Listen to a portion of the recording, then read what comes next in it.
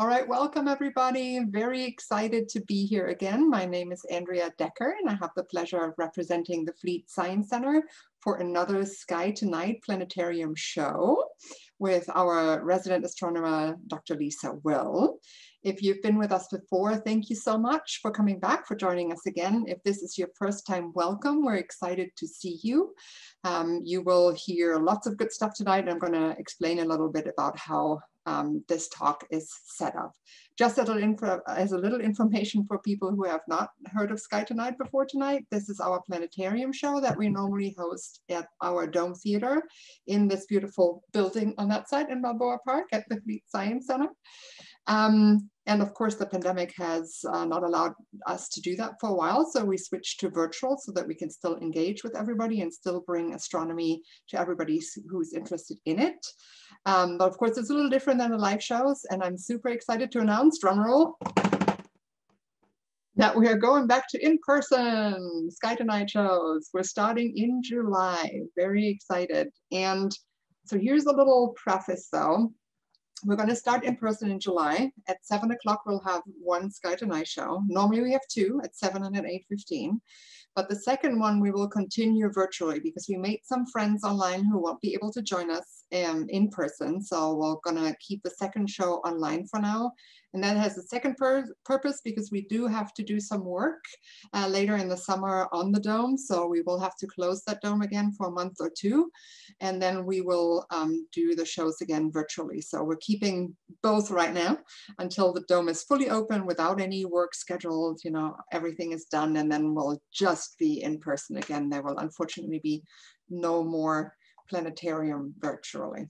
I know, it's kind of bittersweet. I'm very much looking forward to going in person, but I've really liked the opportunity to interact with people who are not in San Diego and who still enjoy astronomy, and that really like the show, and that has meant a lot to them. So, all right, with that little introduction, I'm just going to turn it over to Lisa so that she can take it away. She's going to tell us a little bit about the Sky Tonight, what you can see if you go out after this show.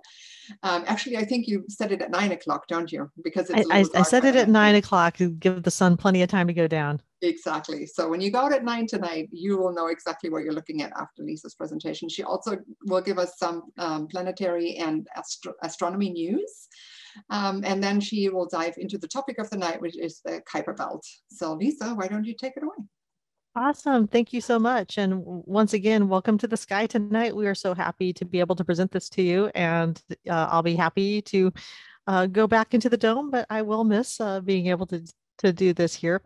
And I'm very excited though to talk to you about Kuiper Belt objects tonight. And I probably prepared too many slides, so I'll try not to talk too fast, but it's so cool out there. Okay. But first, we got to start talking about some astronomy in the news. So I guess I should actually share my screen. There we go. All right. So on June 20th is the summer solstice. So that's going to be June 20th, our time here in San Diego. And the summer solstice is when the sun is at its highest altitude in the sky at noon from our location.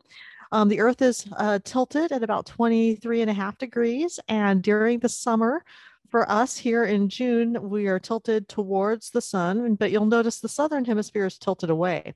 So while we're entering summer this month, the southern hemisphere is entering winter. And so it's the tilt that causes the two hemispheres to have opposite seasons. And then also just a reminder that we are actually at our farthest distance from the sun in July. And so the distance is not the reason for the seasons. It's the tilt of the Earth on its axis. And then here, there was a total lunar eclipse that was a couple days ago, actually. It was just last week. That I don't know about you, but I had marine layer, so I couldn't see it. But online, I saw this beautiful image on Twitter from where Yuri Belitsky caught this image of the eclipsed moon over the European Southern Observatory's Paranal Observatory in Chile. And I just thought this was a really lovely image to show you of last week's lunar eclipse in case you didn't get a chance to see it. In terms of looking at the sky, though, Julian made the news this past month because they have been designated an International Dark Sky City from the International Dark Sky Association. What they do, what that association does, is they establish some criteria that for how you can actually minimize the light pollution in your location. Julian is only the second city in California to receive this designation. And so what that means is that when you go up there, the lighting that we want near the ground stays towards the ground and doesn't get pointed up towards the sky. So congratulations to Julian for all of their efforts on getting that dark sky designation. And then in May, on May 10th, the OSIRIS-REx spacecraft mission left the asteroid Bennu on its way back towards Earth to return samples of this asteroid. And this is the last image of Bennu that was taken as the spacecraft was moving away from it. But it won't be quick to get these samples back. It'll actually be in September 2023, but the samples of this asteroid are now back on their way to us. And so as one mission is ending, though, today two missions were announced. And so NASA runs a what they call a discovery program, a certain level of funding for missions. And two were getting funded in this round, and it was the Da Vinci Plus and the Veritas missions, both of them to Venus. And so it's been the first time that we'll have gone back to Venus in a long time. The last time NASA has sent a robotic spacecraft to Venus was the Magellan spacecraft, which was an amazing, got a lot of great data. But we haven't sent anything back since. And so and these two will work well together. The Da Vinci spacecraft will be focusing on studying Venus's atmosphere, and the Veritas one will be focusing on studying the geology of Venus. And so funding was announced today. It'll take about a decade for them to get off the ground, but now they know they can go ahead and start building out these programs. So that's just some of the stuff going on in astronomy news currently. Now let's do a tour of the sky. And so this is what the sky will look like around 9 o'clock tonight. If you don't have marine layer, I can't remember the last time I've seen the sun personally where I'm located in San Diego.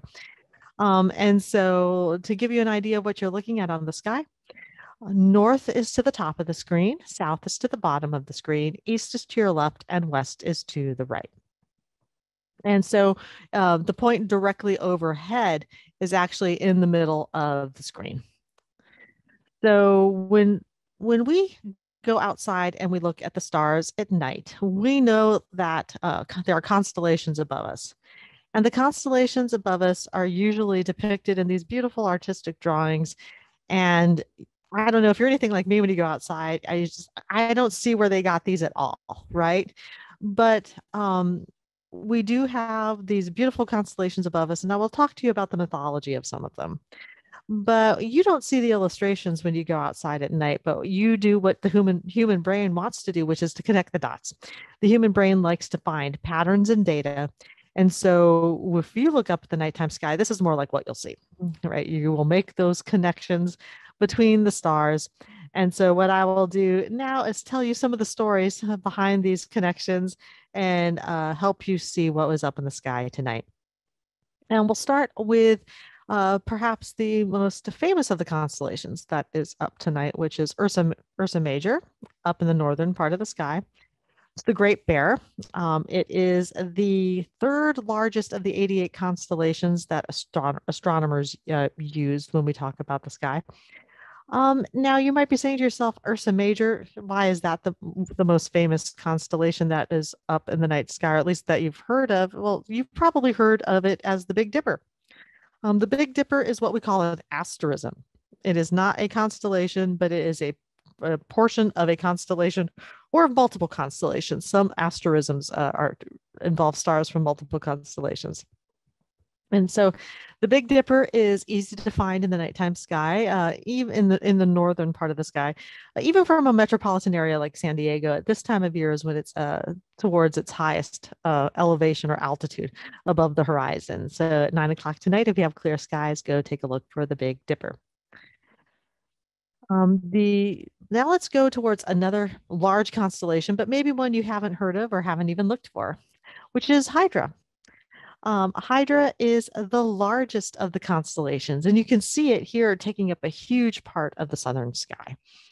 Um, but the dots it's connecting aren't very bright. In fact, the brightest star in Hydra is named Alphard, and the name is a derivative of an Arabic term that means the solitary one, because it's that one bright star over in that area of the sky.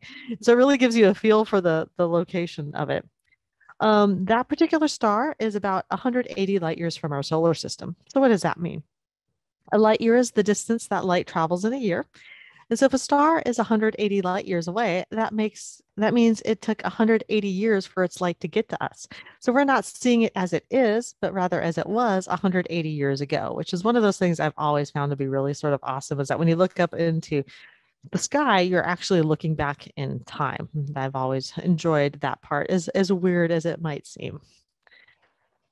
Now, to fully tell the tale of the Hydra up in the sky, I'm going to involve a couple more constellations.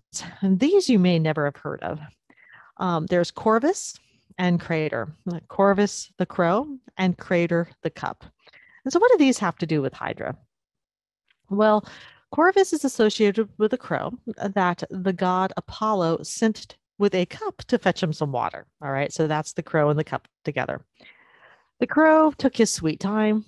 As part of the myth, it's even said he stopped for a snack. Traditionally, it says that he stopped to eat some figs.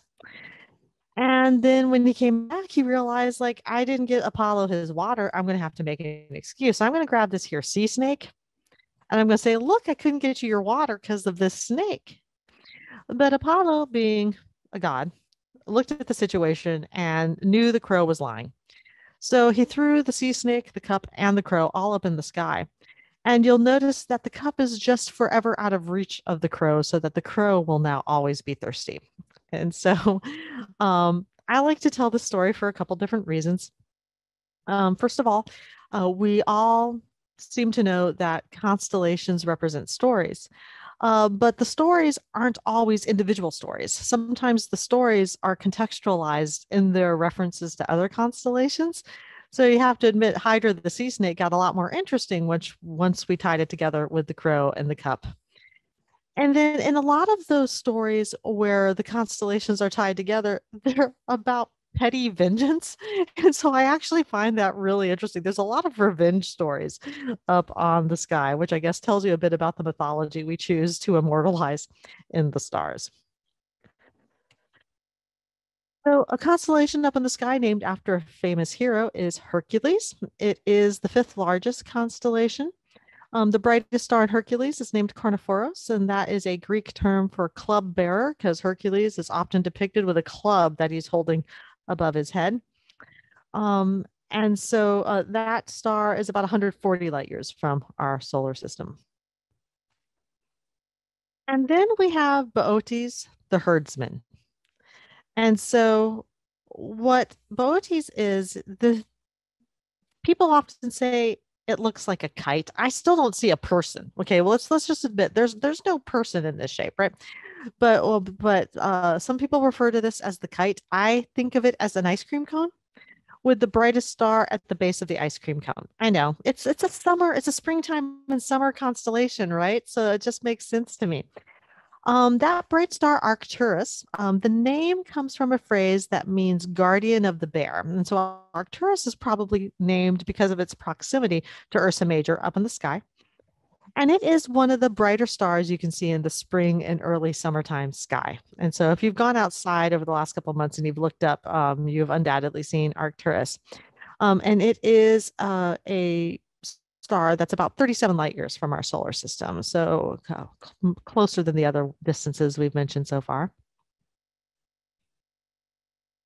And then now let's talk about one of the constellations that's rising over in the southeastern horizon, and that is Ophiuchus, the serpent bearer, usually depicted as a man holding a snake in his hands.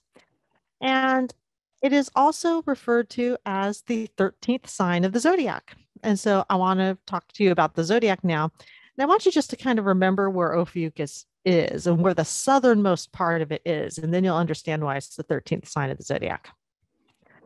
So here are the traditional zodiac signs that are up tonight. We have Scorpius. Its name is cut off, but I wanted to mention Scorpius tonight. So we have Scorpius rising over in the southeast, and we have Gemini setting over in the southwest.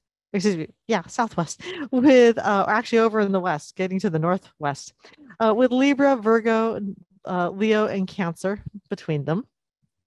And why are these the zodiac signs? Well, let me put this line up there. And now you see that that green line would be going through Ophiuchus over along the eastern horizon. If you look closely, you might be able to see that there are months of the year listed along this green line.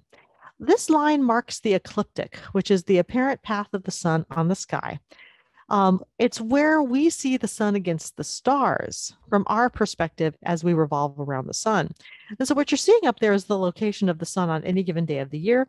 And so since we have this set for around 9 o'clock tonight, and we're at the beginning of June is already setting below the western horizon. And so that's the presence of the sun, the fact that the sun moves through these constellations is why these constellations got their cultural significance. Other constellations, I mean, a lot of the constellations we've talked around tonight were first cataloged a couple thousand years ago, and almost 2,000 years ago. And so these constellations, their stars maintain their placements with respect to each other for really long periods of time, but the sun moves through them. The sun doesn't belong to a constellation. The planets and the moon also move through these constellations as well. And so these were the constellations that showed changes while the others remained steady. And that's why these constellations became important. So let's talk about these signs of the zodiac, starting with Scorpius over in the east. And Scorpius, I wanted to mention simply because its brightest star, that red dot that is rising above the southeast there, is called Antares, and it's a supergiant star. It's huge. If you were to put Antares in our solar system where our sun is, it would actually be so large that Mercury, Venus, Earth, and Mars would be inside of it. That's how big it is. So it's an example of a red supergiant star. The scorpion is associated with Apollo in mythology. Scorpius is a summer constellation. Apollo is a winter constellation. And so it is said that every winter Orion hunts the sky, but he flees as the scorpion rises. So as the scorpion can chase him. So they're always opposite each other and can never catch each other on the sky. The next sign of the zodiac to the west is Libra, which represents balance or scales. It's the only sign of the zodiac that's not named after a living creature. And it's really faint. It would be hard for us to go outside and basically oh yeah, that's obviously Libra. The brightest star is named Zubin el-Ganubi, which is an Arabic term that refers to a southern claw. Now, scales don't have a claw, but a scorpion can be depicted with a claw.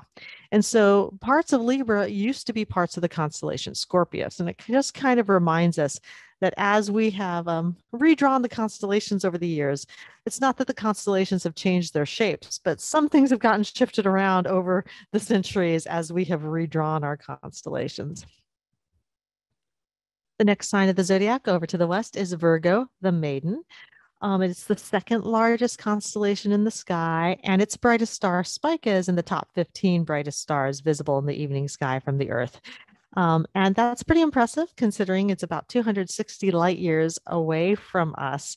And so it's an example of something that we call a blue giant star. Giant meaning it's physically large, and blue means it has a hot temperature. And so it's putting out a lot of light between those two characteristics. The next sign of the zodiac over to the west is Leo, the lion. And Leo has a lot of bright stars. And so even from a large metropolitan area like San Diego, you can pick out Leo in the sky. We have that backwards looking question mark structure in the front, marking the head of the lion. And we have a triangle of stars marking the tail of the lion. The brightest star in Leo is the one at the base of that backwards question mark. Its name is Regulus, or which refers to Prince or Little King, and it's about 77 light years from our solar system. And then the next sign of the zodiac over is Cancer, the crab. And it's really faint. It's the faintest of all the zodiac signs. Like if you and I were to go outside tonight and try to look for Cancer up on the sky, I'd say let's look between Leo and Gemini. Let's look in that dark region between Leo and Gemini, and that's where we're going to find this. So it's not very easy to see from a city at all. So you might be wondering, who is this crab in mythology? Well, this is a crab that bit Hercules when he was fighting the Hydra.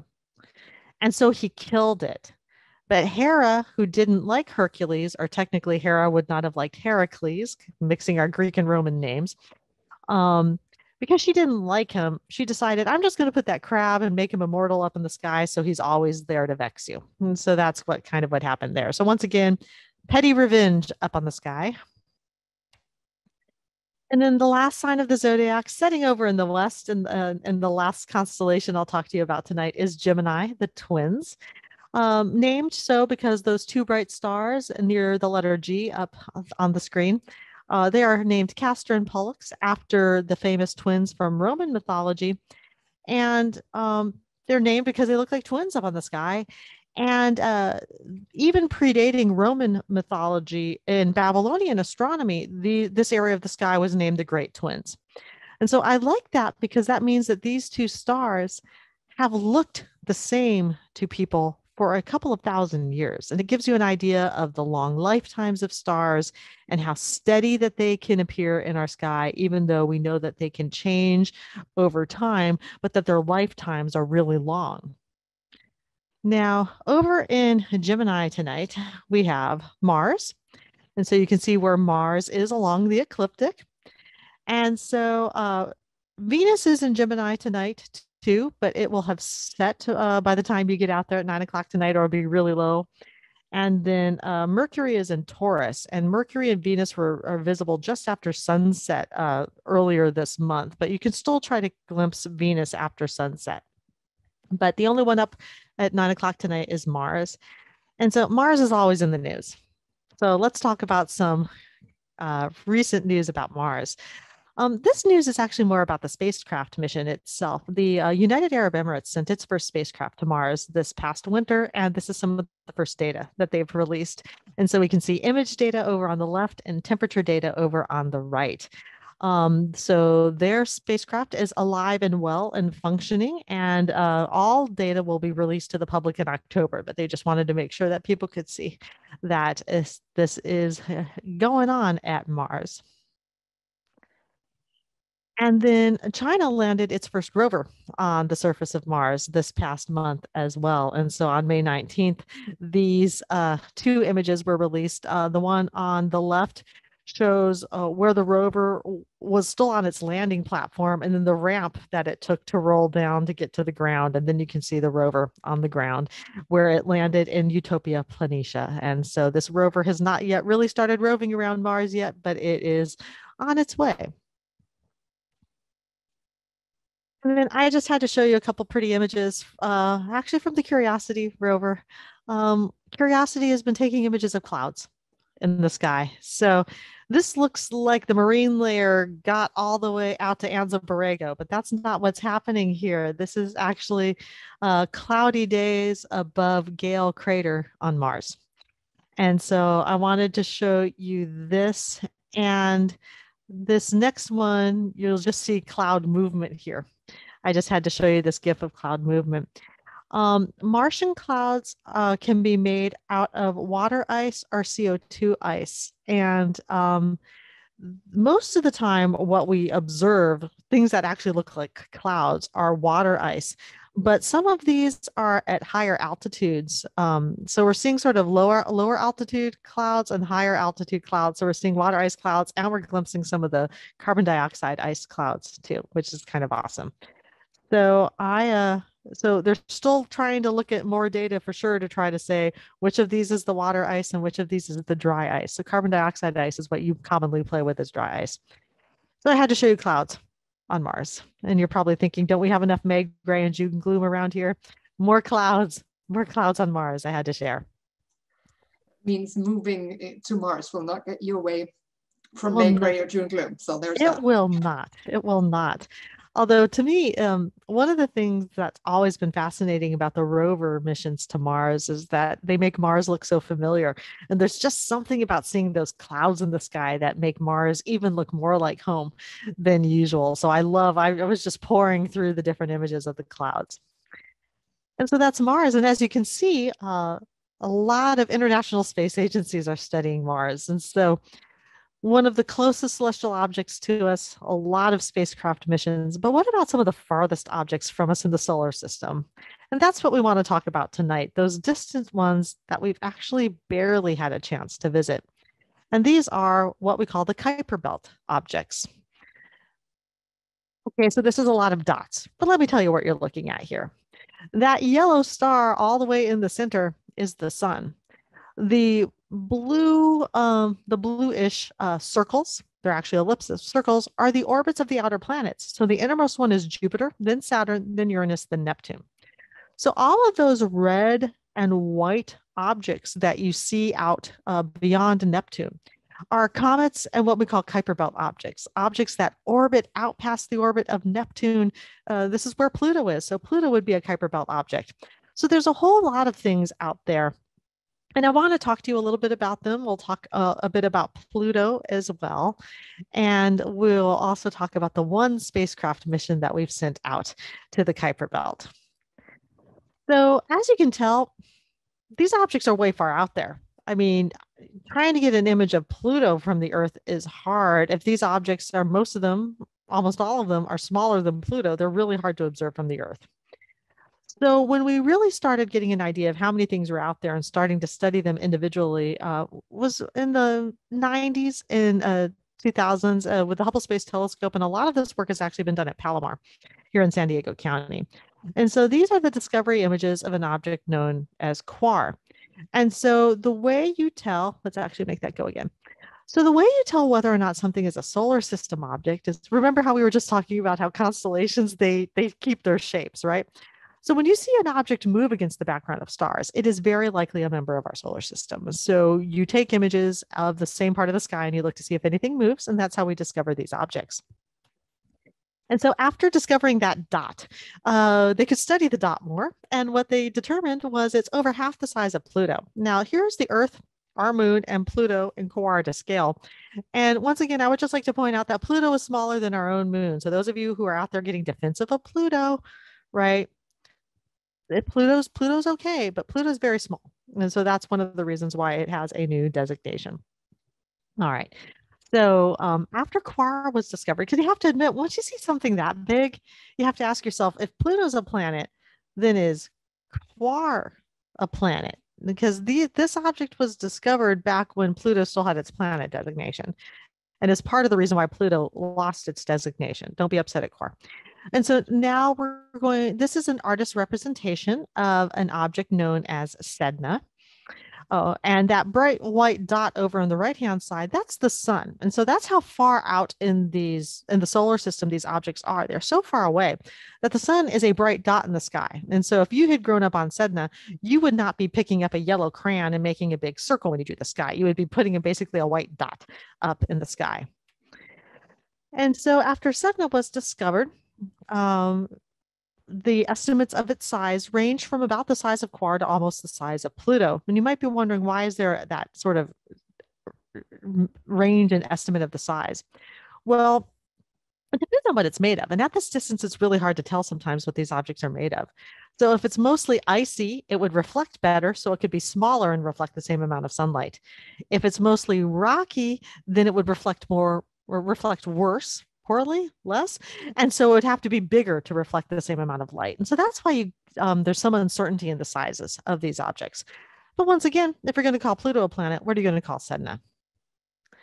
And then these are the discovery images of the object known as Eris, which was discovered in 2003. And then that's that little dot moving over on the left-hand side. But what's interesting about this object is that after watching that dot move for a while, we could estimate its orbital path, and we see that it crosses the orbit of Pluto and it brushes the orbit of Neptune. So it's out there in the Kuiper Belt, further away than Pluto. And this is an artist's representation of what Eris would look like with the sun in the distance. And then when they did estimates of the diameter of Eris, then we got something that's about the size of Pluto, if not larger. And so, what we know about the size of Eris, we think it's similar in diameter and similar in mass, if not a little bit more massive than Pluto. And it also has a moon. And so here are some trans-Neptunian objects or Kuiper Belt objects. These are some of the large objects, not all of them, but some of the large objects out there past Neptune to scale with the Earth. You might have noticed, let me go back. Haumea is depicted as having a couple of moons in this. We also have reason to think that it might have rings. And so we've discovered a couple of these objects um, out in the distance that have rings, likely caused from a collision which chipped stuff off and that object went into orbit around it.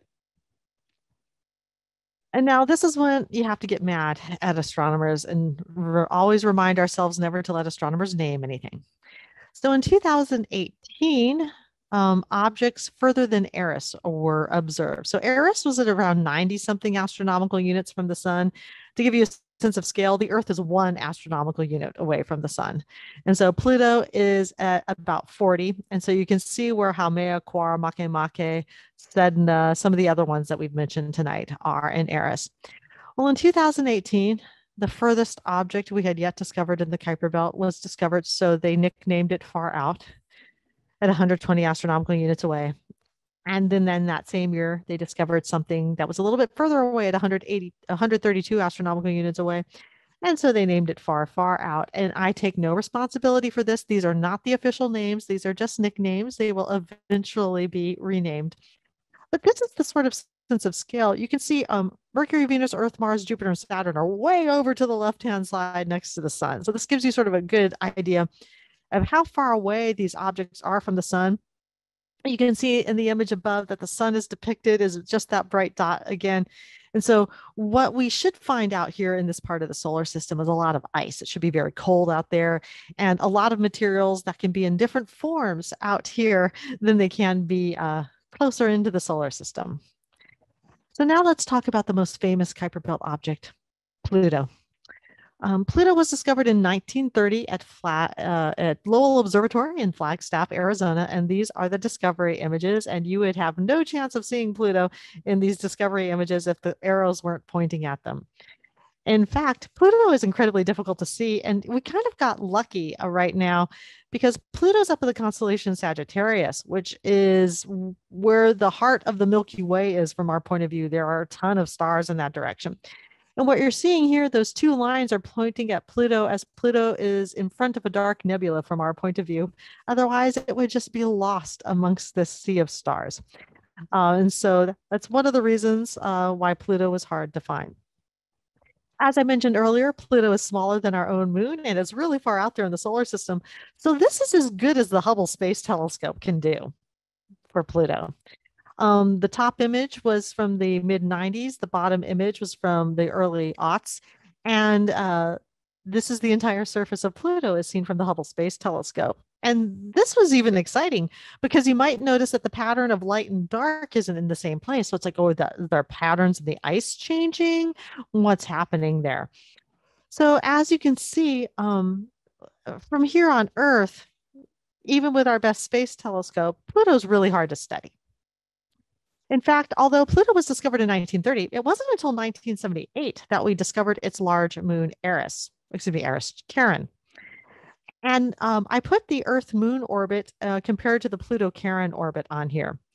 We think of the moon as going around the Earth, but when we talk about gravity, things orbit what we call a common center of mass. It's just that the Earth is so much bigger than the moon that common center of mass is inside the Earth. And so, yes, the moon is orbiting the Earth. Well, Pluto and Charon, they're very similar in size. In fact, Charon's about half the size of Pluto. And so their common center of mass is in between them. And so they're co-orbiting this common center of mass. And so for those of you who are wondering why Pluto is no longer a planet, this is one of the, in 1978, things started to change in our understanding of Pluto. Because not only, I mean, should we call this a double planet now? You know, like this is not the same as the other planets, but this also allowed us for the first time to use Kepler's 3 laws of planetary motion to get a better idea of a mass and therefore its density. And so it's only since 1978 that we've gotten an idea of how small Pluto really is. So what I have here are the largest moons in the solar system: Ganymede, Titan, Callisto, Io, our moon, Europa, Triton, and then that is a Hubble Space Telescope image of Pluto down there on the bottom right. And so Pluto is smaller than several moons in the solar system. It is almost the twin of Triton. And you might notice the coloration of Triton above Pluto there and the image of Pluto behind me. They're actually very similar, it turns out, to each other. So they have some common features. Speaking of moons, though, I told you Pluto had a large moon, Charon. But in 2006, 2 more moons were discovered, bringing it to 3. In 2011, another moon discovered, bringing it to a total of 4. And then in 2012, a 5th moon of Pluto was discovered. And so Pluto has 5 moons, one really large one compared to its size, and then some smaller ones. And you might be wondering, why did we discover these so in such quick succession? Well, we were going to send a spacecraft to Pluto, and we didn't want it to run into anything when it got there. And so this was basically surveys of the space around Pluto.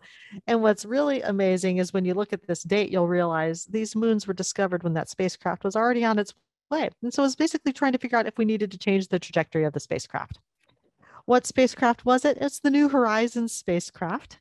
It was the fastest spacecraft that we ever launched off the launch pad. It was launched in 2006 and got to Pluto in 2015.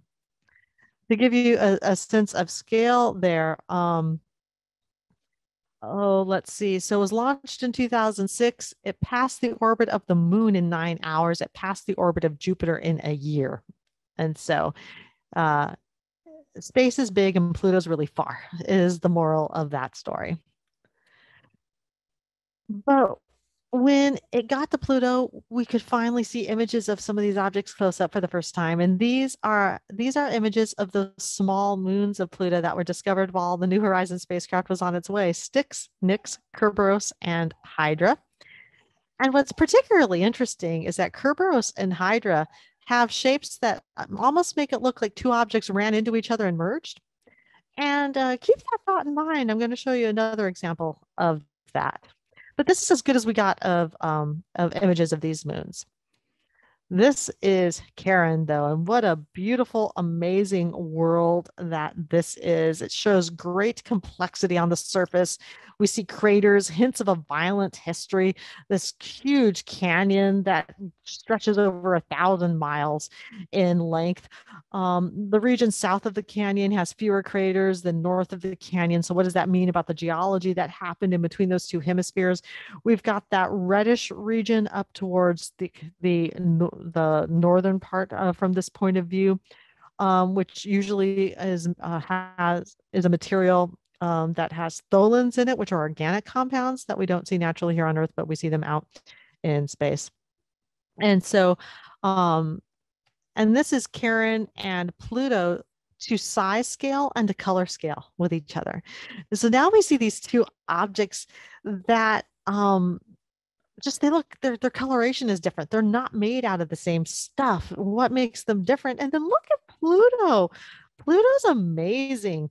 And look at this huge smooth surface on it. All right, because Pluto doesn't have much of an atmosphere, hardly any atmosphere at all.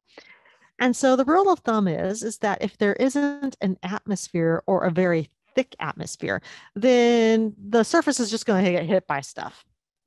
And the longer or the older the surface, the longer it's been exposed to the elements, in this case, getting hit, the more craters it should have.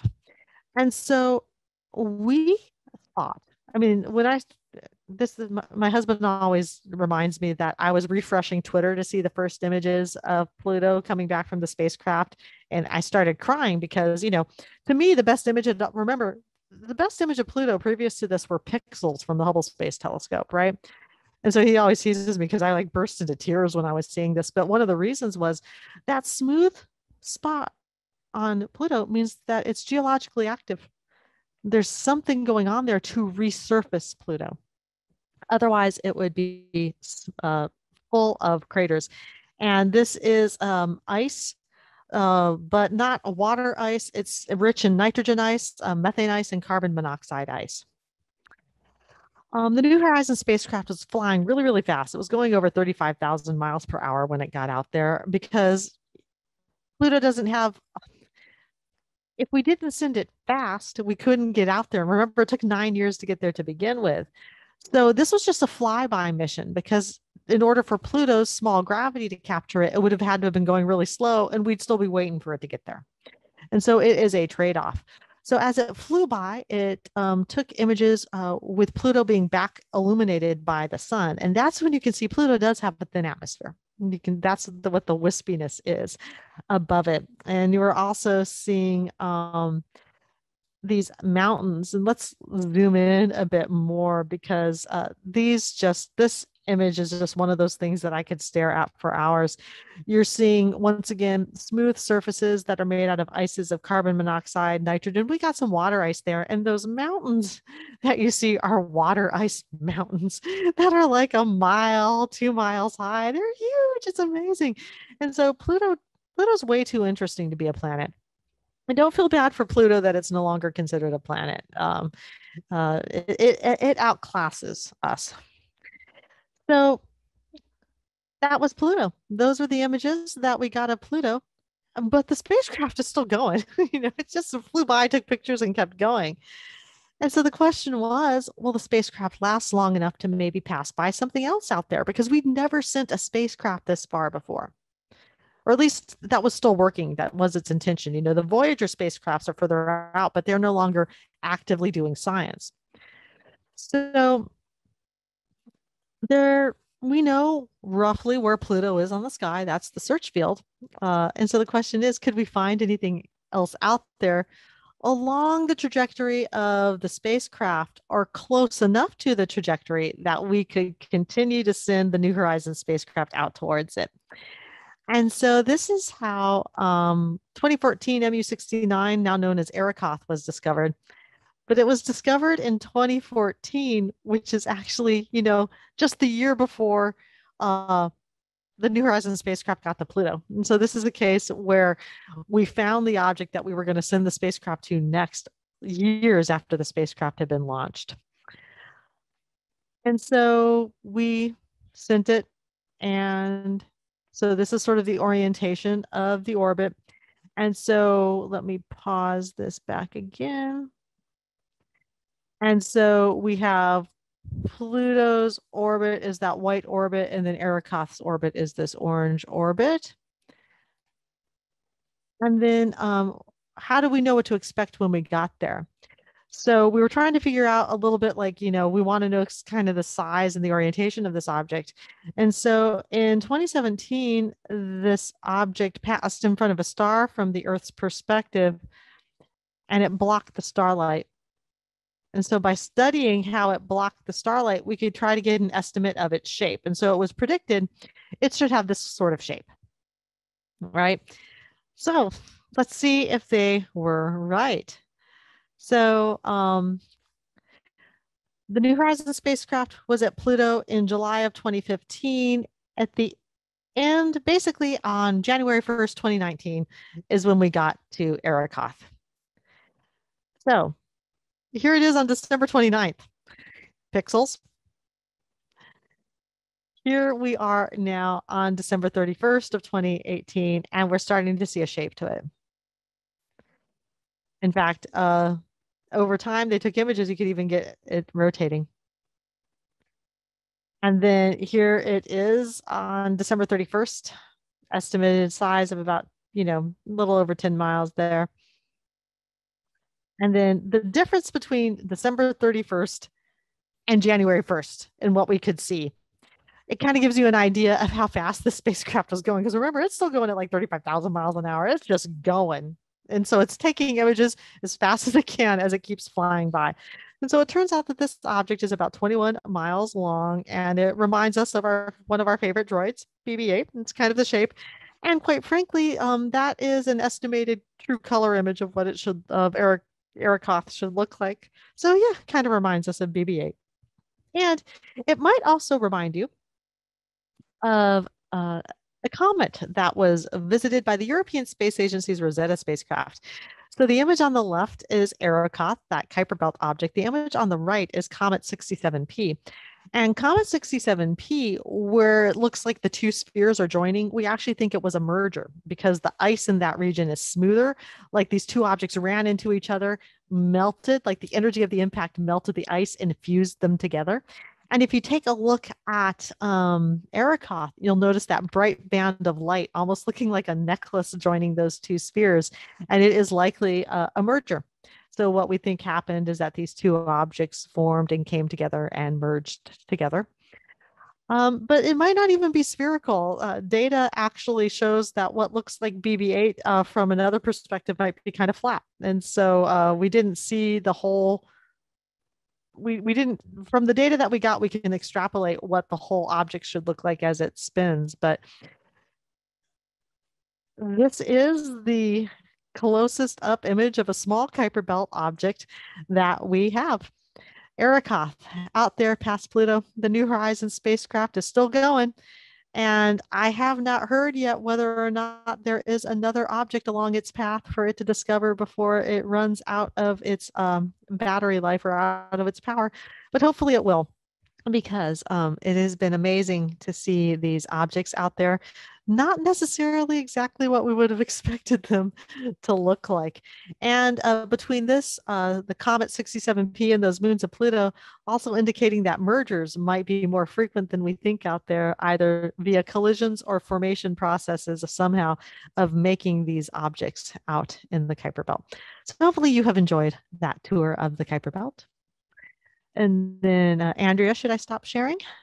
Yes, that would be great. He looks a little bit like a sad snowman. I could see some eyes and the buttons. And Yeah, there's some people do refer to it as a snowman, but you know yeah. me, I go straight to the Star Wars references, so that's Of totally course. BB-8 to me. I do not fault you for that, for sure. And we have some questions, just as a reminder, and I should have said that before. You have a Q&A function that you can use to engage with Lisa, and you can just type your questions in there and we will get to them. So we have one question. What is your favorite feature of Pluto? That question was typed early, so we heard a lot till then, but I would still love for you to talk about it. My favorite feature of Pluto is that it's so much more interesting than we ever would have thought. Like I said, we did not expect this smooth surface right here. We expected all the craters. We expected an older surface. So the idea of finding this world out there that has some young surfaces on it so that it's geologically active, that was unexpected and awesome. And so that's one of the things I love about it. Perfect. Thank you so much. And I just launched a little poll. We're always interested in hearing what you think about the event. So I just did a little audience questionnaire. While you listen to the Q&A, if you could take a second to just fill that out, we would very much appreciate it. Thank you very much. Next question, how do we determine how many, what was it? Astronomical units. There you go, away these objects are. All right. So in the solar system, we have things a little bit easier than we do when trying to figure out distances further away. So first of all, we understand gravity. And their first attempt at that was Kepler's laws of planetary motion. Kepler's laws of planetary motion was experimentally figuring out the way gravity worked before Newton came up with his law of universal gravitation. And so what we can do is we can watch how they move. And once we realize the shape and size of their ellipse, we can figure out how far away they are. There are other ways, though, that we can do it. For objects in the inner solar system, like we can bounce radar off the moon, off Venus, off Mercury, off of close by asteroids, and use good old distance equals rate times time for when we get the radar echo back to try to figure out how far objects are away. There's also things like parallax and so on. But for a lot of these, sometimes our first estimate does come from just our understanding of how gravity works. Thank you. Are Eumea's rings egg-shaped too?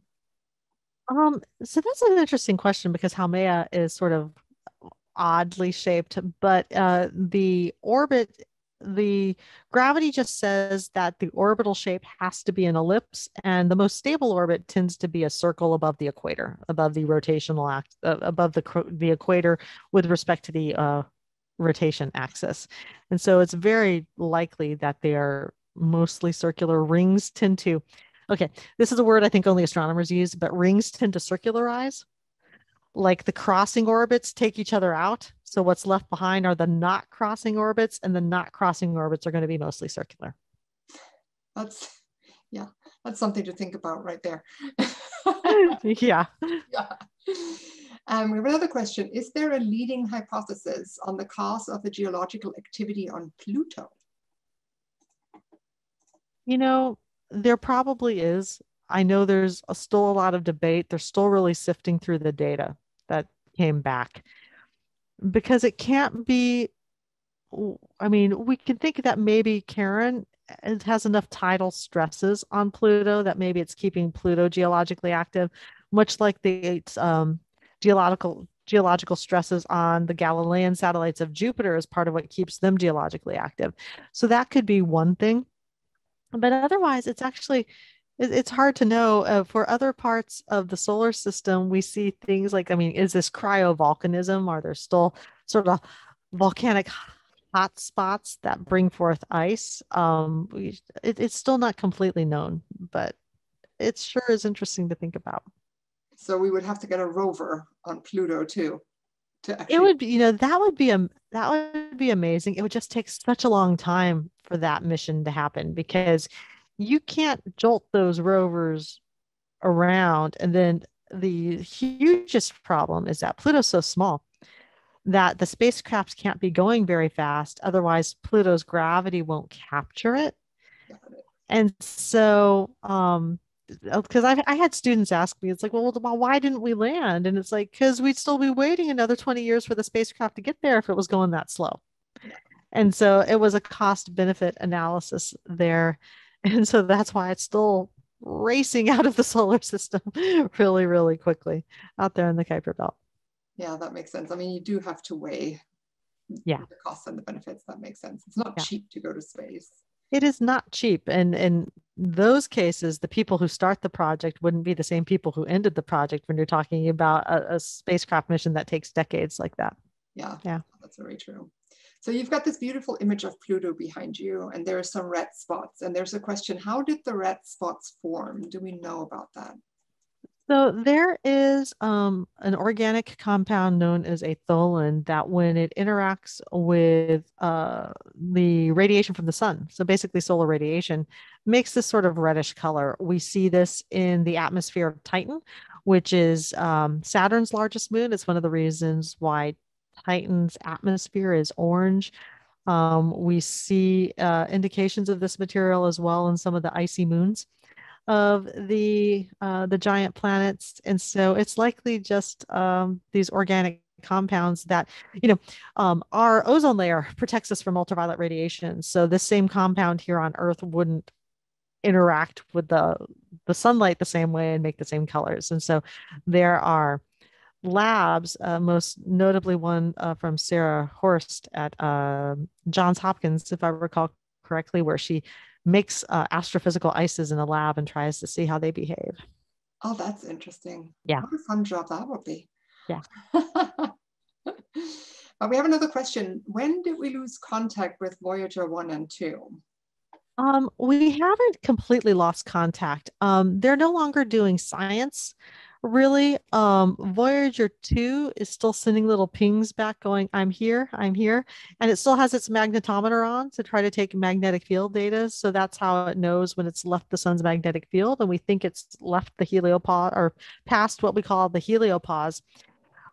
It will likely not be talking to us much longer because it's battery powered, and these were launched in the 70s.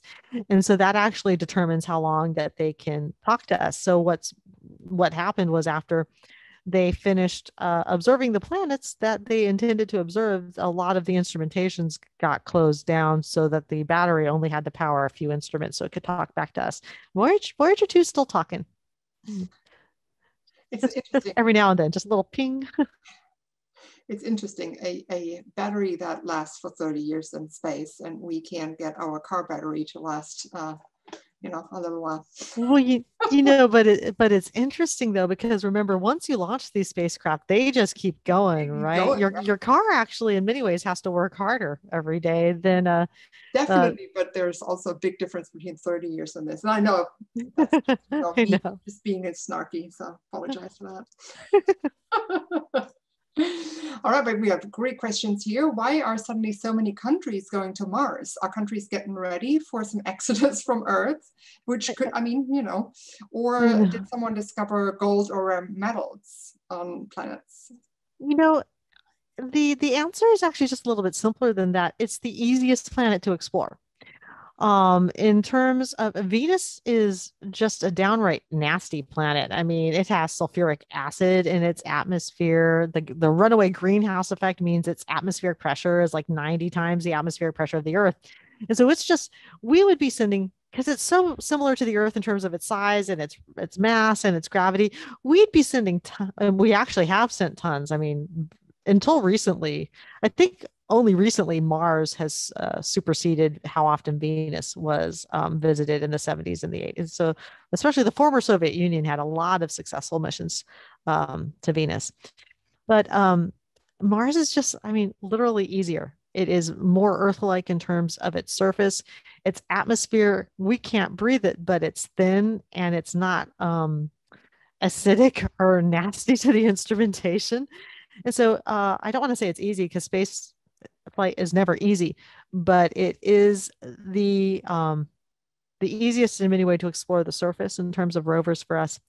And also, we tend to think rare earth metals or something like gold or something like that, but actually the key to Mars is water. We know that there's water ice in the clouds. We know there's water ice in the soil.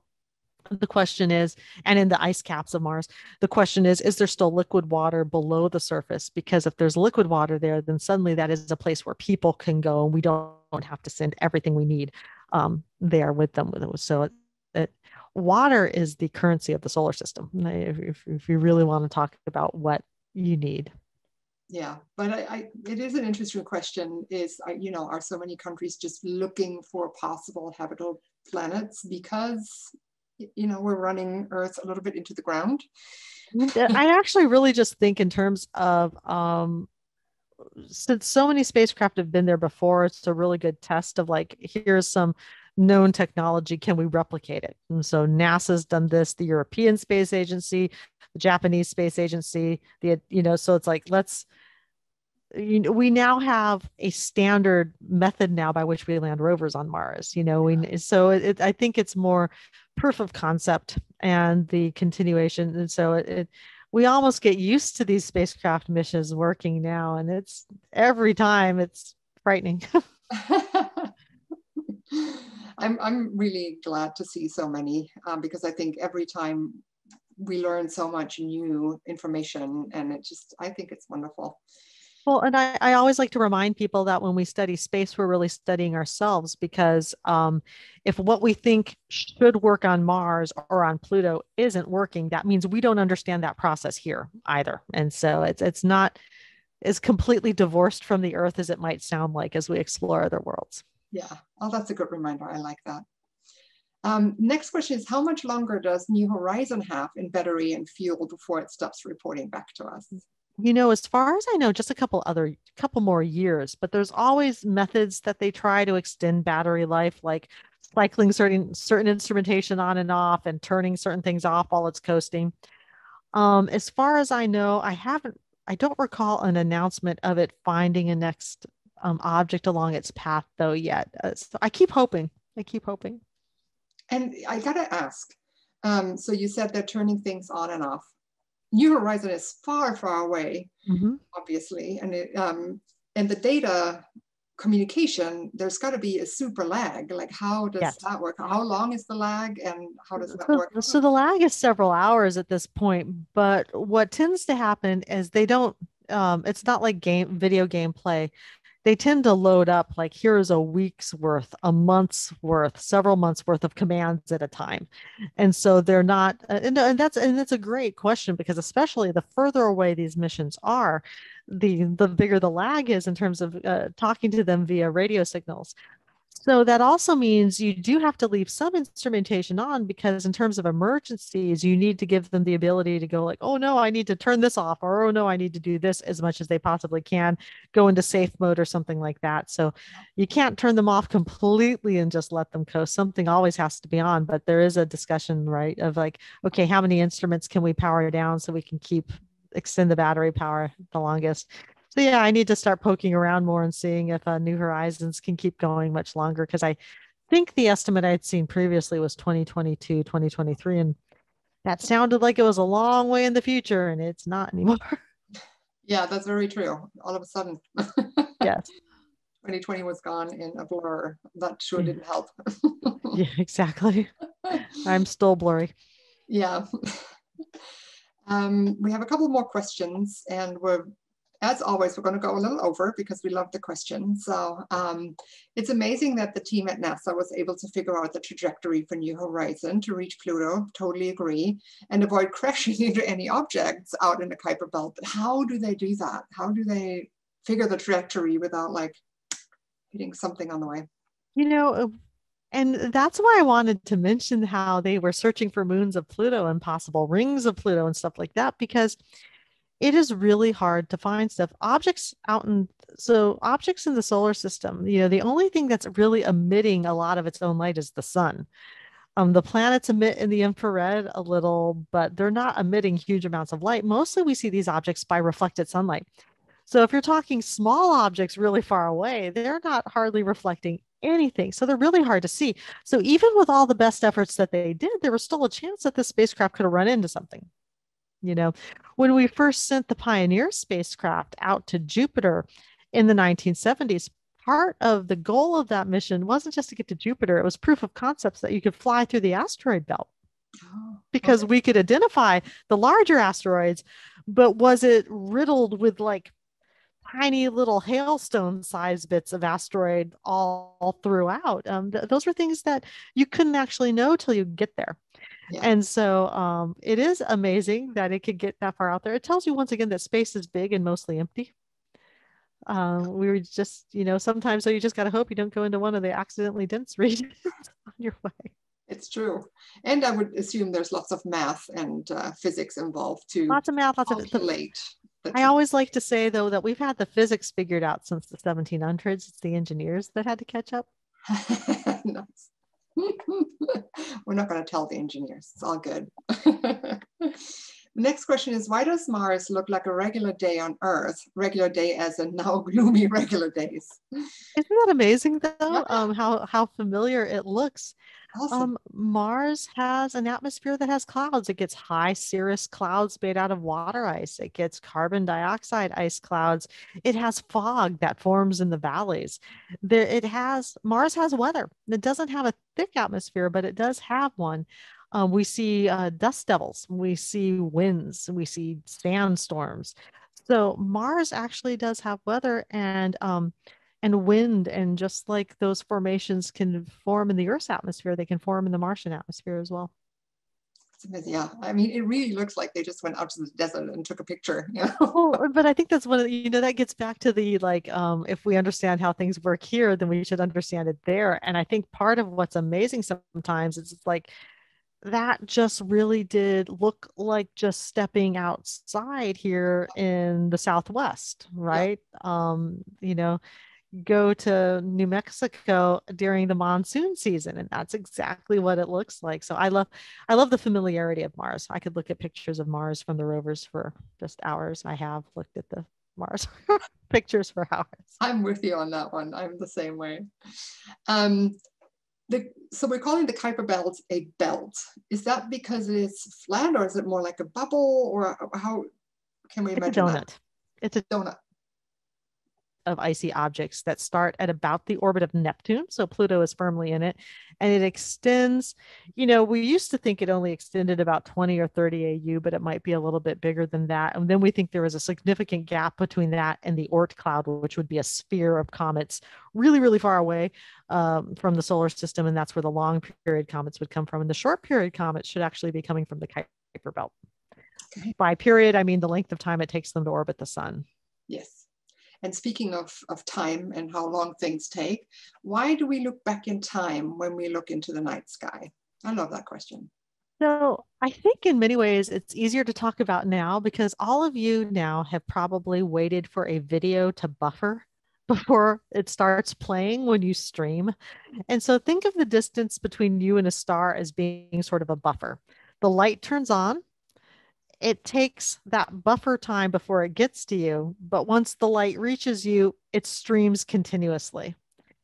And so, depending on how far an object is away, you have to build in that time for the light that you're currently seeing to have traveled to you. So even the moon is not up tonight. I think it's up. I think it's in the waning crescent phase, so it'll be up before dawn tomorrow. But when you look at the moon, you're not even seeing the moon right now. You're seeing it as it was about 1 second ago, because the moon is a little bit over 1 light second away from the Earth. The sun is about 8.3 light minutes. So when you see the sun in the sky, the light you feel from the sun took over 8 minutes to get to you. So even the light that's on that you feel is reaching you from the past. And it's just sort of and then the solar system is a few light hours across. And the distance to the closest star is a little over 4 light years. And so when you're looking at stars up in the sky, you're seeing the light from them years to centuries ago. And in the most distant galaxies we see, the light left them about 12 billion years ago, almost 13 billion years ago. What I love about that is that means that we're looking at the light from objects that started on its way to us before our solar system even formed. It's like we weren't even here yet to be a target for that light when that light left those objects. And so I always love talking about this stuff. I always end up talking about this to students towards the end of the semester, and they're like, Dr. Will, stop making my head hurt like this, Yeah, because it's really wild to think about, but really amazing too. And so, yeah, yeah, I go, agree. It's yeah, absolutely go wild. outside at night and out into the past, right? Yeah, it's super wild. Well, thank you so much. We answered all the questions we had so far. I'm super happy about that. Just a couple of quick reminders. We are back live and virtual in July. On July 7th, I accidentally typed June 7th. I call it the COVID brain. But yeah, so in July 7th, we're going to be back in person at 7. And at 8:15, we're going to have an online show. So we're going to do the hybrid model for a little while. I do hope that you come and join us on that July 7th for the live, especially if you've never done it before. I promise you, we will blow you away because you sit under the stars. We fly you through the universe. I mean, we fly you towards objects like Pluto, and it's just an amazing trip. And it's, I think, still one of the best date nights in San Diego. You know, grab some dinner afterwards in the beautiful outdoor spaces in Balboa Park and just make it a romantic stargazing night. And I love it. It's perfect. And we can't wait to get back to that. If you are just as interested as I am in car batteries, I need a new car. So that's why my brain is automatically going to car batteries, because I'm thinking electric car possibly. Anywho, we will have a talk in October for Sats and Science that will examine exactly that. We have a car, at least a battery scientist with us who's going to tell us all the latest and the greatest in the battery research.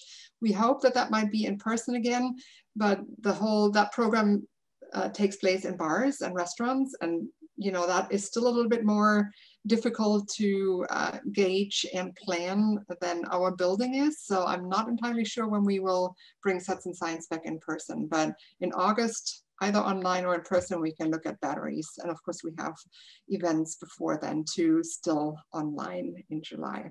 All right, that was it for my little marketing spiel. I appreciate you listening to that and being interested in all that we have to offer. You've been a wonderful audience over the last more than 12 months and supporting us by being here, purchasing tickets that have gone to support our mission and our staff in putting these on. We would not have been able to do that without all of you, and we can't thank you enough for loving science and especially astronomy so much that you continued to write this out with us until we can finally see each other in person in July.